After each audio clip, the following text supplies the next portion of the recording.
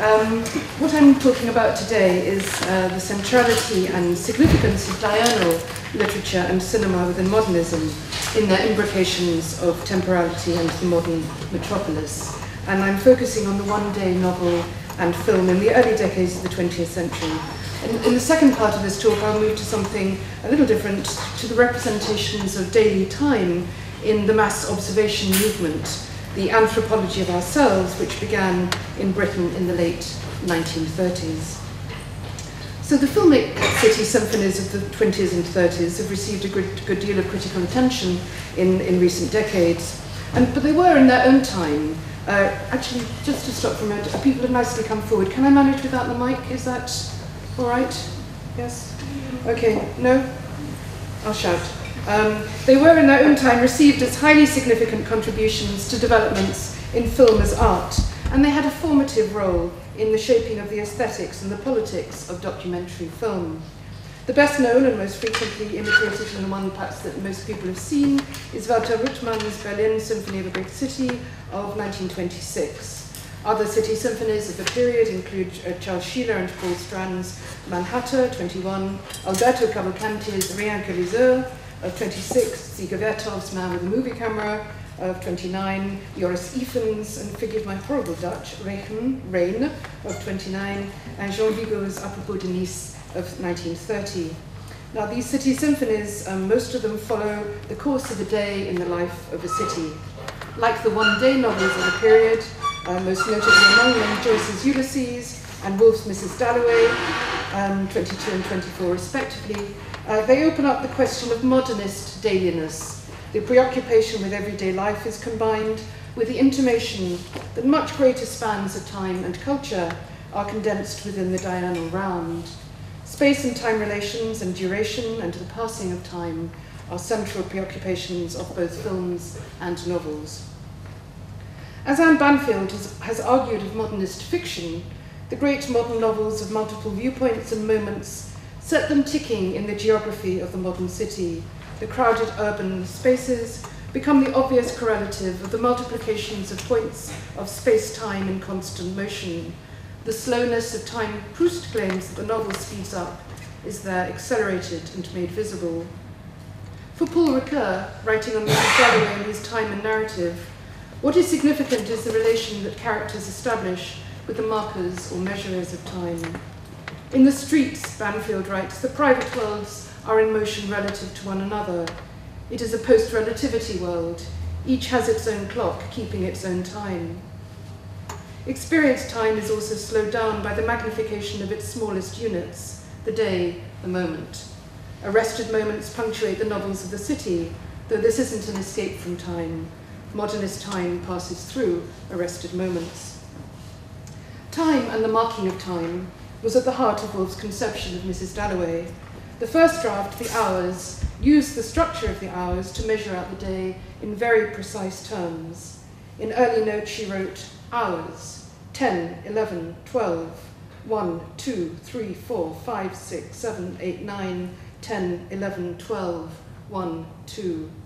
11 o'clock strikes. This is the aeroplane hour, which covers both Septimus and Rezia in Regent's Park, and Clarissa's reflections, which lead to 12 o'clock, interview with specialist.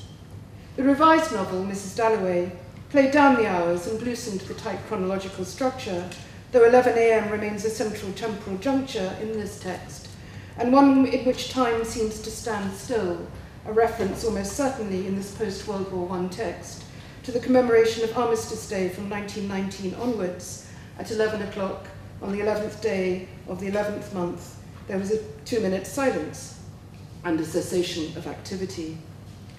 The revised novel also reduced the critical perspectives of Peter and Rezia, Clarissa and Septimus were drawn forward and are united formally by the passing of time, by the rhythmic movements of their minds, and by their common preoccupation with death. In the famous opening section of the novel, the life of the city is celebrated, in part through Mrs. Dalloway's consciousness. In people's eyes, in the swing, tramp and trudge, in the bellow and the uproar, the carriages, motor cars, omnibuses, vans, sandwich men shuffling and swinging, brass bands, barrel organs, in the triumph and the jingle and the strange high singing of some aeroplane overhead was what she loved. Life, London, this moment of June. In this symphony of a city, pedestrians and vehicles alike become caught up in the rhythms of urban existence, the crowded dance of modern life, as a phrase from one of Woolf's essays has it. From her early essay, Street Music, of 1905 onwards, Woolf had used the imagery of dance and rhythm to describe the orchestration of movement within the city. The relationship between the apparently disordered maelstrom of the city and the syncopation of urban rhythms bears not only on the ways in which art gives formal order to the flux and welter of perceptions and mental impressions, but is linked to the relationship between individual and group consciousness and motion, which Woolf explored in Mrs. Dalloway. Her tunnelling process allowed her to move her characters around London while pulling them back into their pasts and timing their movements in ways that would create the impression of disparate events occurring simultaneously. The incidence of literary and filmic city symphonies in the 20s, and there are, of course, earlier and later examples, has been an important factor in making the connections between literature and cinema in this period. Mrs. Dalloway and Ulysses, when set alongside the seminal film in this context, Richmond's Berlin, seem to produce representations which cut across the divide between the two media. The intimation, as in Vertov's Man with a Movie Camera, that the city in the early morning might function as an image of the unconscious, and that the relationship between sleep and waking might correlate to the interplay between stasis and motion in the film medium. The charting of the city's awakening into life, blinds and doors opening, the movement of travel and transport around the city, the use of the reflective surfaces of the modern city, glass culture, display windows, the cinema itself, to mirror and to double the perceiving subject, the rhythmic orchestration of motion into pattern.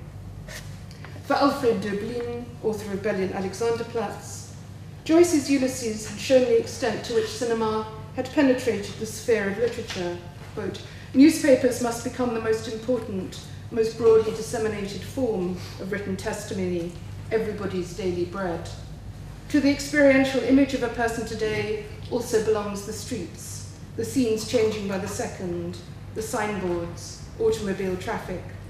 A part of today's image is the disconnectedness of man's activity, of his existence as such, the fleeting quality, the restlessness.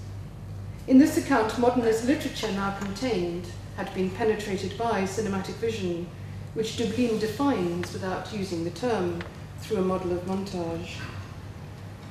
While we associate literature structured around diurnal time in the city with modernist aesthetics, it has a significant, though largely forgotten, precedent in a work by the Victorian journalist George Augustus Sala, S-A-L-A, Twice Around the Clock, or The Hours of the Day and Night in London.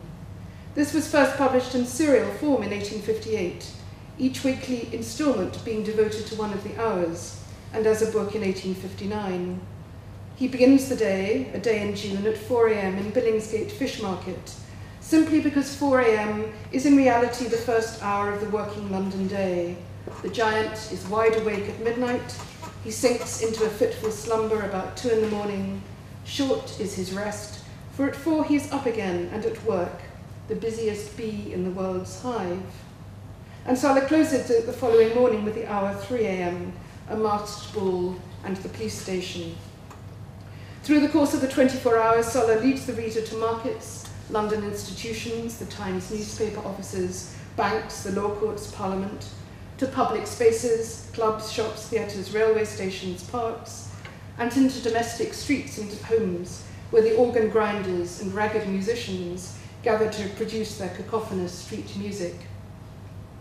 In the opening sections, or hours, Sala describes a form of city symphony beginning his first hour, 4 a.m., with the different pitches of London's church bells, sounding out the hour, moving at 5 a.m. to the publication of the Times newspaper. He writes, "It is a pulsation of London's mighty heart that should not be neglected, and has a louder bell than all the others. For though the sides of the bell are only paper, the clapper is the great public tongue. The booming sound that fills the city every morning, and to use the words of Mr. Walter Whitman, utters its barbaric yoop over the housetops of creation, is the great public voice. This is the city of commerce, the money economy in Georg Simmel's term, display, public opinion, locomotion, and great piles of printed paper organized by and within diurnal time. The forward momentum of Sala's text is that of the movement of the hours and the accumulated energies of the day. Yet it is striking that in his 8 o'clock a.m. chapter, St. James's Park and the Mall, Sala is drawn to the pull of pastime, conjuring up ghosts and what he calls footstep memories. Two cities, London and Paris, are, he claimed, so haunted by impalpable ghosts of the traces of famous deeds that locomotion to one of my temperament becomes a task very slow, if not painfully difficult, of accomplishment. Locomotion here refers not only to the act of walking, but to narrative digression and progression, narrative as parabasis and excursion. As his hours proceed, Sala, as narrator and guide, takes on the identity of, in his term, a chronological Asmodeus. Asmodeus, a demon figure in early biblical and mythological representations, and frequently defined there as the demon of lust, became in later representations a more benign and satirical figure, amongst whose powers was the ability to lift the roofs of houses in order to reveal the private lives therein. Sala defined the complexities of his own role in this way, quote, "How can I hope, I reiterate, to give you anything like a complete picture of the doings in London while still the clock goes round? I might take one house and unroof it, one street and unpave it, one man and disclose to you the secrets of 24 hours of his daily and nightly life. But it is London in its entirety that I have presumed to time, forgetting, oh, egregious and insistent, that every minute over which the clock hand passes is as the shake of a wrist applied to a kaleidoscope, and that the whole aspect of the city changes with as magical rapidity." For the chronological Asmodeus, then, the passing of time turns the urban panorama into a kaleidoscope. Time alters the face of the city from moment to moment, and it is this temporally shifting, as well as the spatial city, that Sala must attempt to depict in words. The Asmodeus figure would be taken up in early accounts of the cinema, most strikingly in Hugo von Hofmannsthal's 1922 essay, Ersatz für die Trauma, translated into English as A Substitute for Dreams in 1924. Hofmannsthal suggests that in the dreams of those whose restricted lives otherwise provided little in the way of imaginative resources, quote, "Everything was charged with meaning, the dark room behind the cellar stairs, an old barrel in the courtyard half full of rainwater, the lumber chest, the door to the storeroom, the garret door, or that to the neighbour's house through which someone came." Now the old lumber chest with its magical contents is once again thrown open through the motion picture. The motion picture reveals all that was before mysteriously hidden. It shows what was behind the impenetrable, cold facade of people's houses. Doors fly open, and we see the homes of the rich, the young girls' room, the lobbies of hotels. We peer into the robber's den and into the secret workroom of the alchemist. The motion picture is like the aerial journey with Asmodeus, who took off the roofs of houses and revealed men's secrets. But there is something more than the mere satisfaction of oft-disappointed curiosity. A secret instinct is appeased, an instinct familiar to the dreamer of dreams. Dreams are facts, and with the endless spectacle of the motion picture, there is mingled a pleasant sort of self-deception. The fleeting shadows are like the ebb and flow of life. They are indeed the ebbs and flows of innumerable existences. The filmic city symphonies of the 20s and 30s largely eschew individual narratives in order to render the city as protagonist, but they also hint at the ebbs and flows of innumerable existences, or in Sala's words, the 1,000 little dramas that take place at each moment and hour of the day. Now, I want to show sequences from two of the city symphonies I've mentioned, Rutman's Berlin and Cavalcanti's Rien que les heures, and I will show them with the soundtrack rather than talking through them. though I know this is going to make it a little longer than it would be. But the Berlin particularly, this is a restored copy with a score by Edmund Meisel, which was written in collaboration with Ruttmann and was had long been feared lost. So it's good, I think, to listen to it with that rather than have me talking through it, which Ruttmann, I'm sure, would not have wanted. So the sequence we're going to watch, if you've seen Berlin, you will know that it's divided into 5 acts of the city symphony, and hence the musical structure of the film and the importance of the score. I'm not starting right at the beginning, so I will just tell you that the opening, and we see first an image of water, of motion as liquidity, which then, with waves then turning into the horizontal bars, abstract horizontal bars, familiar from Ruttmann's earlier abstract films, and until this point, he had been a maker of purely abstract films, the Opus 1, 2, 3, 4 series. Then the vertical abstract bars become the iron girders and rails of the railway. So what we're seeing here is abstraction transmuting into documentary realism. We switch then to the train moving through an empty dawn landscape and coming into the station, which is where I hope this is going to open.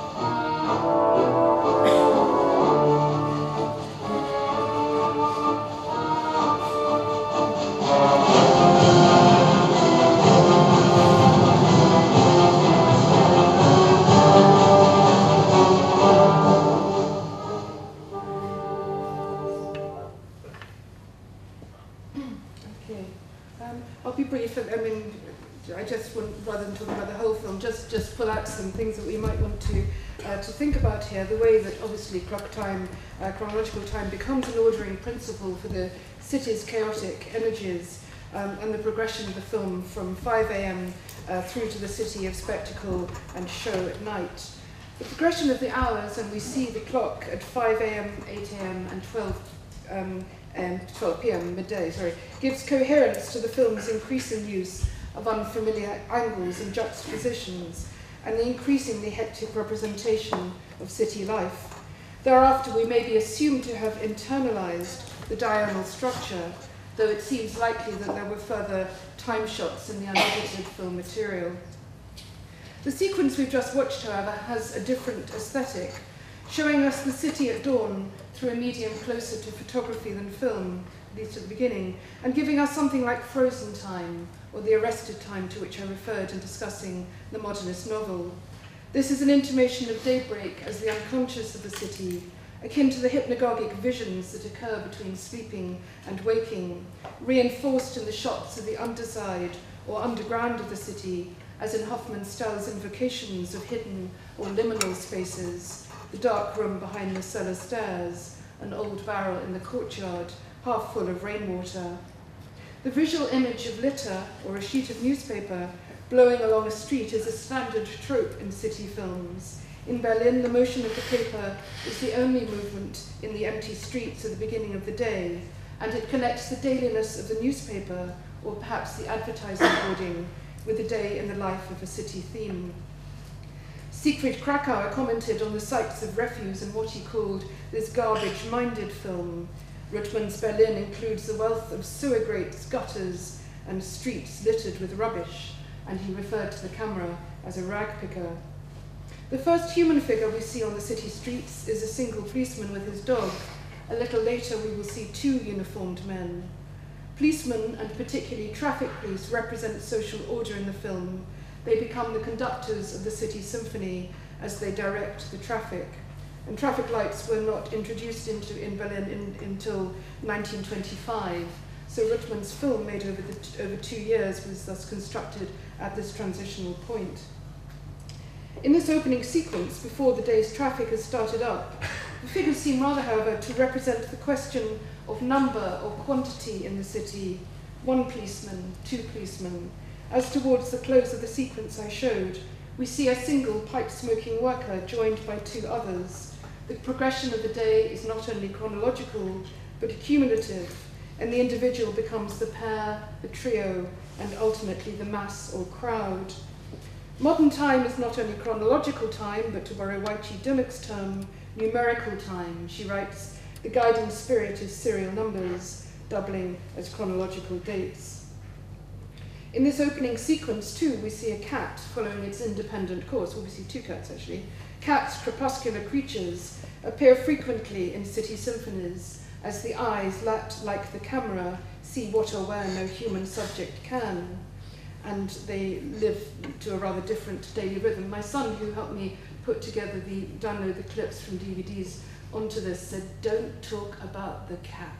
But he's not here, so I talked about the cat. Okay. It would make me sound eccentric. Okay.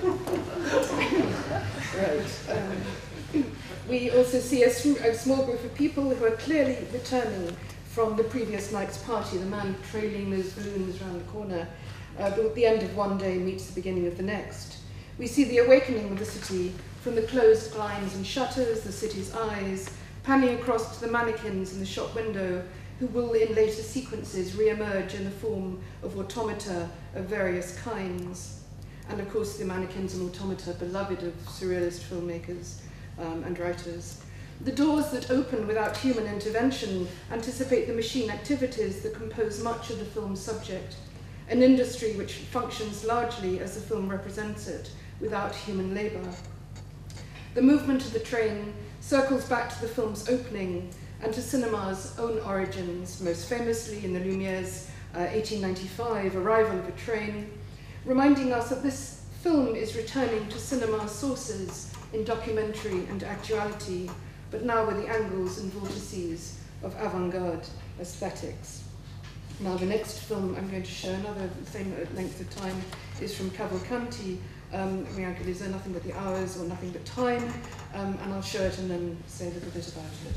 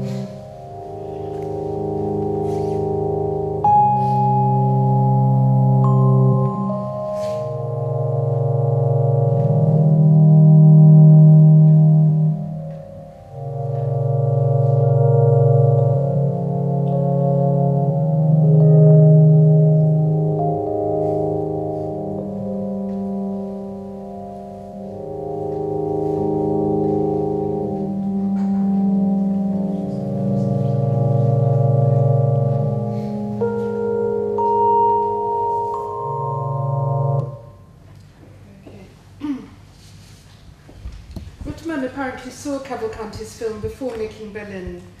There are clear similarities, the following through of the hours of one day from early morning until late that night, as well as the interplay between the still and the moving image in the opening sequence, and the focus on the city's detritus and the organic or animal life that it sustains.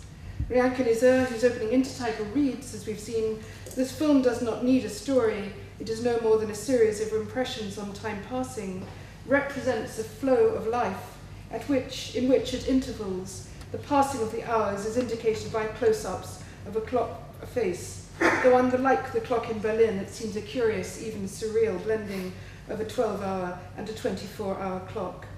The surrealism, very apparent in the sequence we've seen with the blinking eyes, recalling films by Man Ray and others of this period, returns throughout the film, in which there is a constant interplay between revealed realities and constructed representations. And obviously other things to say about the film, that this opening sequence, the shift from painting to film becomes the shift from the still to the moving image. The photograph, which is torn up into an impossibly proliferating number of pieces, thus becoming both collage and litter. What wasn't in a slightly later sequence, Cavalcanti's very extensive use of wipes rather than time-lapse photography in which fresh food becomes decaying and organic matter. There are also significant differences between Rien and Berlin. Cavalcanti's social critique is much more emphatic than Ruttmann's, and the film introduces a narrative and dramatic dimension played out between a prostitute and her pimp, a sailor and a woman newspaper vendor whom the pimp murders, a narrative element which is almost entirely absent from Berlin. Elliot Paul and Robert Sage, writing of Cavalcanti's film in the little magazine Transition, in an article entitled Artistic Improvements of the Cinema, wrote, "In his Rien que les heures, Cavalcanti made a commendable effort to get away from the ancient hero and heroine tangle by composing a series of views of a city at successive hours of the day from dawn until late at night. The plot was merely the cycle of the day, the characters were the persons or scenes most representative of each hour, the style was the artistic personal touch, which unmistakably accompanies the arrangement and photography of each picture by its producer. If the structure faltered, it was through the momentary introduction of an orthodox plot towards the middle." In relation to the orthodox plot, whose presence is critiqued here, however, one might note of the film that the characters, the prostitute, the newspaper vendor, etc., emerge out of the represented fragments of urban life, as if the materiality and mass of the city were producing them as contingent beings. And another figure that runs throughout the film, we saw here the old woman who does not know, we are told, the passing of time and is thus outside time. She is something the city has forgotten, a Beckettian and mythological figure staggering on her uneven course through the byways of the city.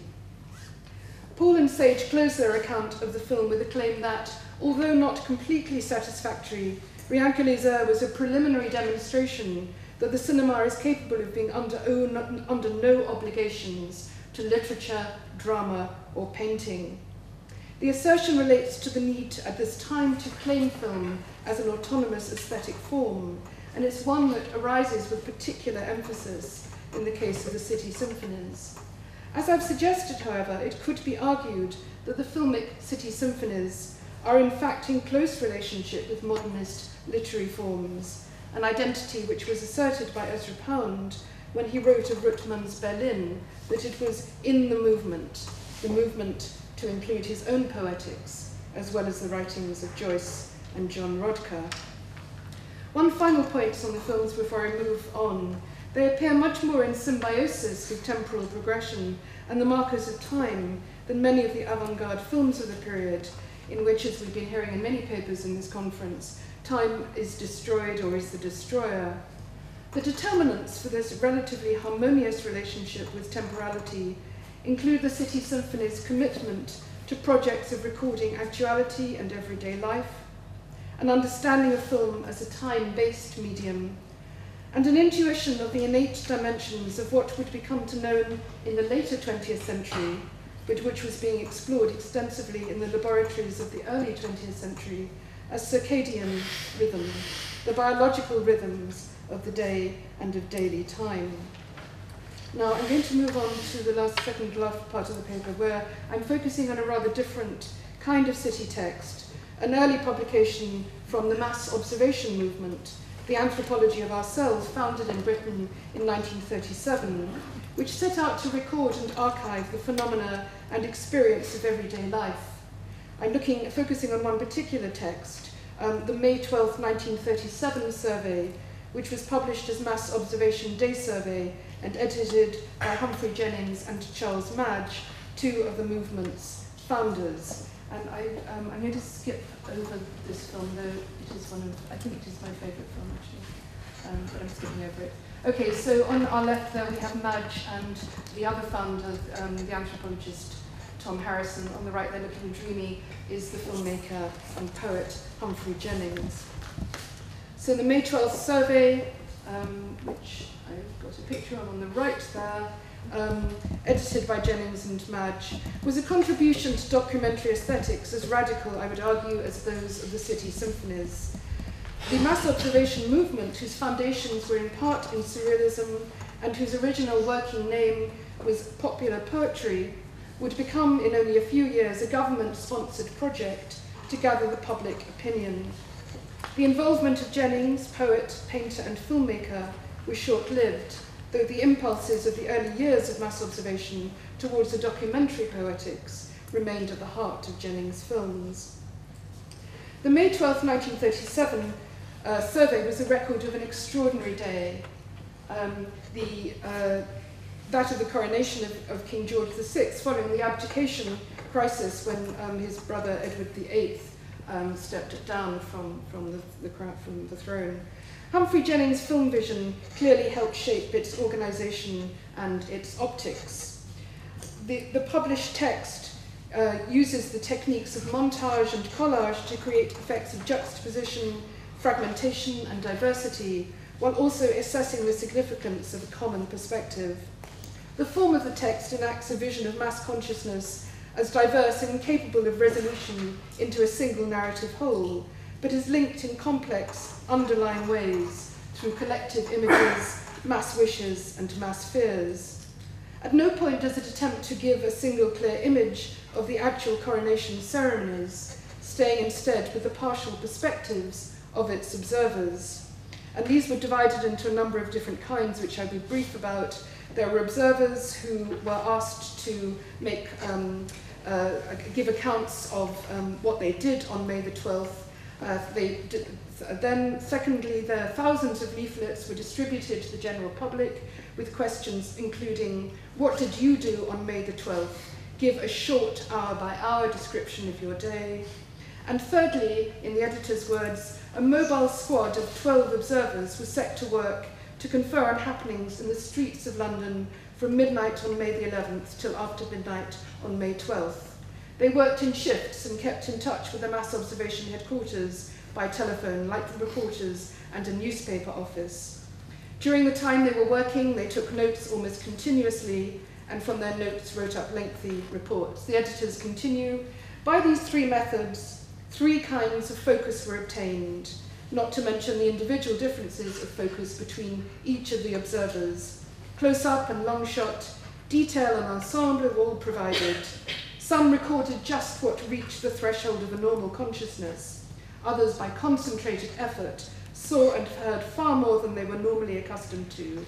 On the whole, the excitement of the day seems to have stimulated most people's powers of observation to an unusual degree, and something I really haven't gone into here, which is the question of the relationship between the ordinary day and the extraordinary day of diurnal literature. Chapter 2 of the Day Survey, London on May 12th, takes its place alongside the city films and fictions of the period. The photographer Humphrey Spender recalled the impact of seeing Ruttmann's Berlin at the Film Society in London, describing it as, quote, an early documentary produced with hidden cameras in 1928. It was, in fact, brought out a year earlier, which certainly had a formative influence on me. It is significant that Spender noted the hidden cameras rather than other innovative aspects of the film. including the use, as we've seen, of still or stilled photographic images, which halt the flow of the city and create a continuum between the new photography and the cinema of the Weimar period. Spender's focus on the unseen camera relates to his own sense of his own photography as that of the unobserved observer, to be differentiated perhaps from Mass Observation's project of the observation of everyone, by everyone, including themselves. Spender isn't in the frame and was uneasy about staged photographs, or those in which the subject was unaware of the camera, and I'll show you some photographs in a moment. The optic of May the 12th, by contrast, was highly self-reflexive, with the omniscient periscopes and mirrors reflecting viewers back to themselves as often as they transmitted the scene. I keep seeing myself and looking quickly away, as one observer wrote of their attempts to use a periscope to view the spectacle. In May 12th Observer, CM1, who gives his code name, this is in fact Humphrey Jennings, gives an account of a camera shooting pictures, which itself enacts the frame-by-frame sequencing of film.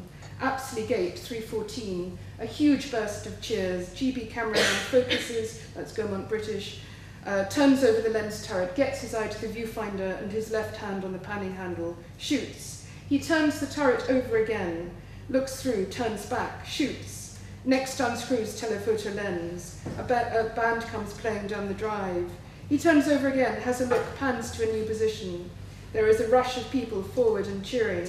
3:20. He turns back, comes back to viewfinder and shoots. 3:21. He opens the camera door to see the film is not jamming, shuts it, shoots again. Loud clapping.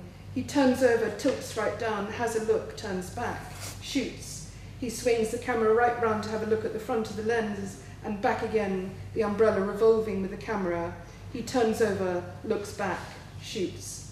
This is prose enacting camera movement, and it suggests that the writer of the passage would indeed like to be in the position of the cameraman, focusing and shooting. It is all about looking through, having a look. Though the look is swallowed up by the camera apparatus itself, we are only indirectly shown the perspectives of the cameraman on the scene, either through his eyes or the lens. He, like the cameraman, in Ziege Verthoff's Man with a Movie Camera, whom we see carrying his camera and his tripod around the city, sometimes towering over it, seems at times to become at one with his machine, the heroic Kino eye. It is of some significance, I'd argue, that Jennings chose to focus on the Gaumont British cameraman filming the events for a newsreel.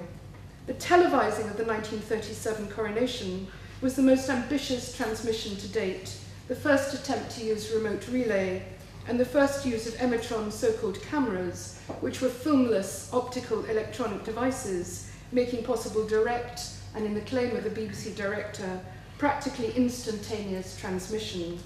The coming of television thus redefined mediated actuality, presentness and presence, with film now become the past. May 12th was an inaugural event for both mass observation and broadcast television. Mass observation's organisation of its observers and its transmission of the day's events both emulated and was in competition with the BBC's televising and its networking of London through Emitron cameras and cables, radio transmitters, vision and sound control vans, and control rooms. The Emitron cameras were located at Apsley Gate, Hyde Park Corner, which was also the location for the Gaumont British film cameraman, whose shooting Jennings was describing. The cameraman, quote, opens the camera door to see the film is not jamming. You've got that in the extract. It's a detail which makes the precise point that this is a camera with film and not a television camera, and that it is on this film that the day's events will be recorded, as the mass observers will record their observations through the equally durable and arguably equally fragile medium of paper. Instantaneity thus becomes of less significance than record.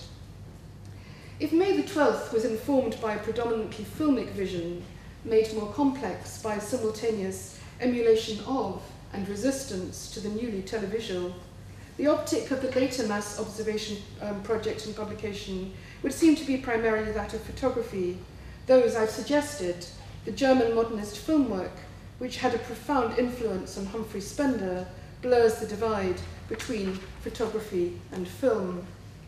And I'll say something just very briefly about the 1943 publication, The Pub and the People, which was a survey of pub-going and drinking habits in the northern English city of Bolton, known to the mass observers as Work Town. And it was to have Humphrey Spender's photographs included, but they're not actually in the text. Here we are. And the actual publication was very substantially the work of John Summerfield, author of the 1936 novel Mayday, the conception for which had come when Summerfield, returning by boat from New York and coming up the Thames, had seen dawn break over London, the panoramic view of the sleeping city giving him both his novel's structure and its opening section. The action of May Day takes place over 48 hours, leading up to a day of militant protest.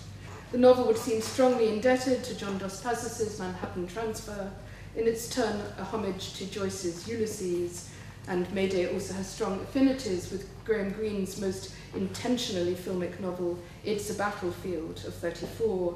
All these novels are connected by their engagement with cinematic forms of representation and film's way of seeing, and in the case of Greene's novel, of hearing and overhearing in ways which are closely connected to a number of the mass observation texts.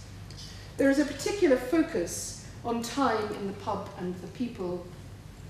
Drinking becomes perceived as essentially a time-based activity. The obsession with time among the mill workers, who never escape from time, even on their breaks from work, is especially strange, we're told, to the several painters and poets who have worked with us on angles of work town observation, and the painters and poets included William Empson, Julian Trevelyan, and William Goldstream.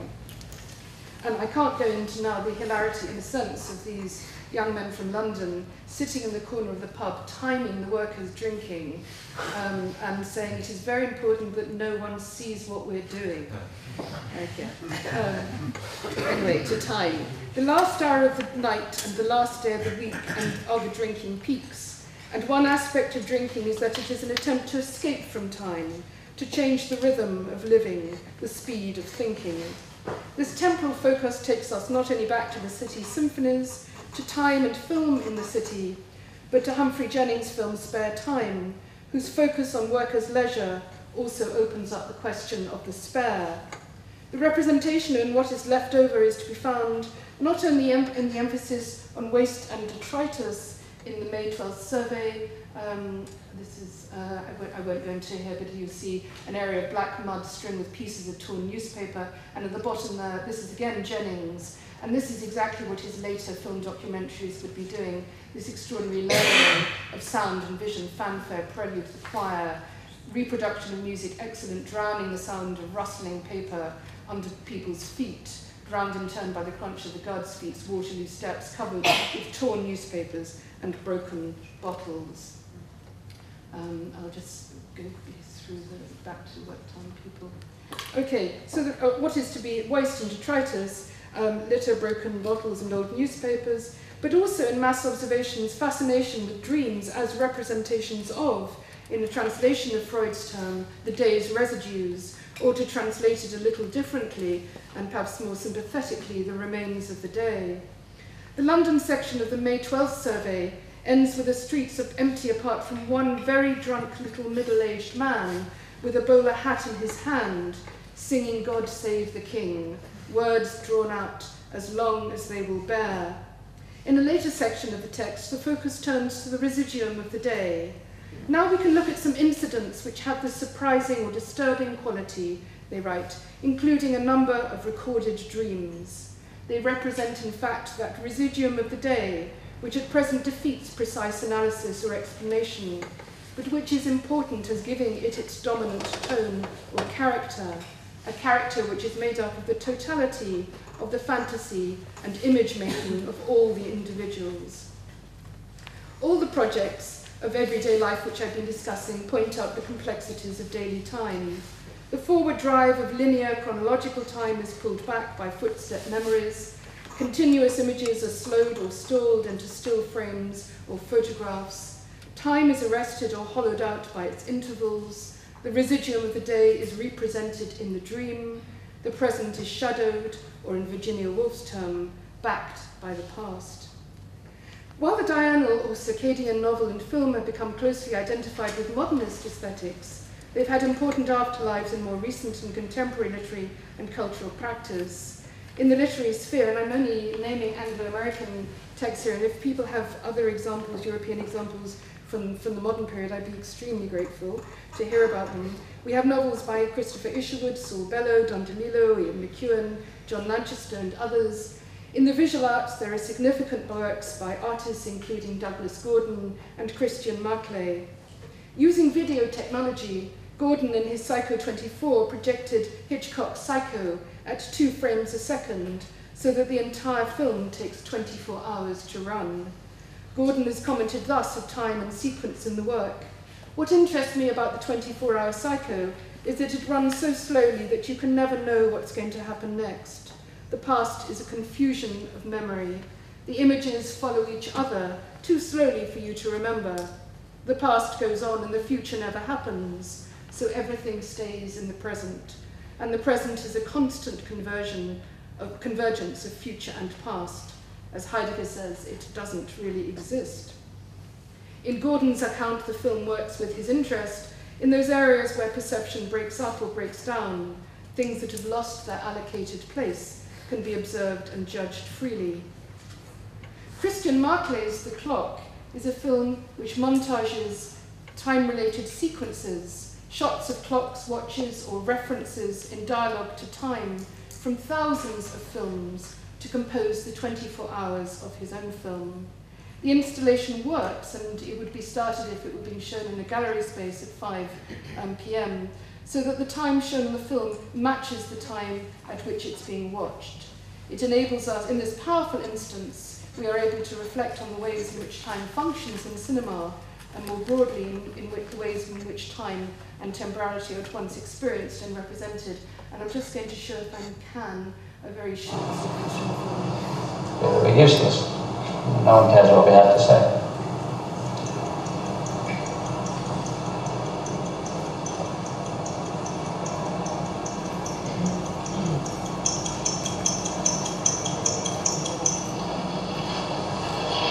Hundreds of small craft, led by 6 fire tanks making fountains of water, formed an escort flotilla, and 4 Wasp helicopters flew past in salute.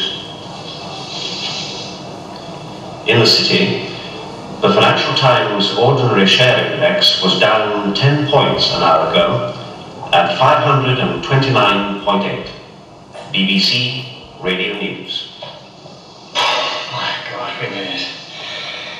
What a chance. Knew you wouldn't let me down. God, that was close.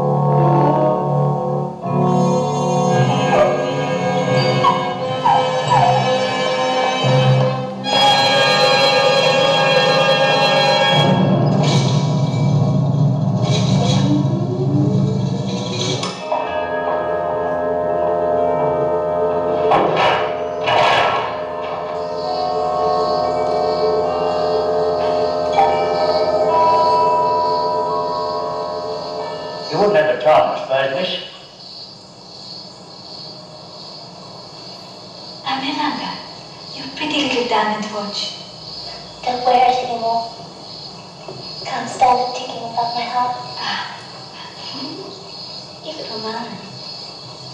I'd read always. Even in the bar. What are you, Mr. Hussey?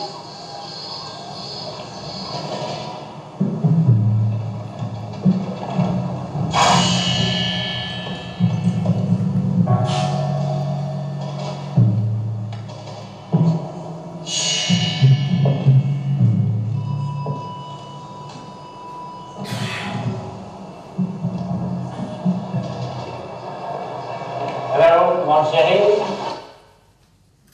Okay, so simply to say, and obvious I suppose, that the film is at once a clock and an archive. Thank you.